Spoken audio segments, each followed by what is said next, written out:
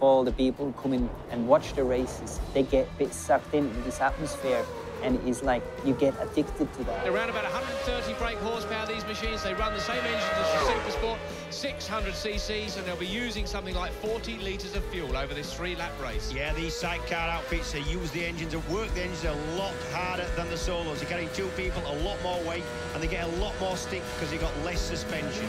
Once you sample what it's all about, it's really addictive, it bites you. But what comes here as well is danger. Sidecar is one of the most extraordinary, fast, dangerous sport. You're 7 centimeters above the ground,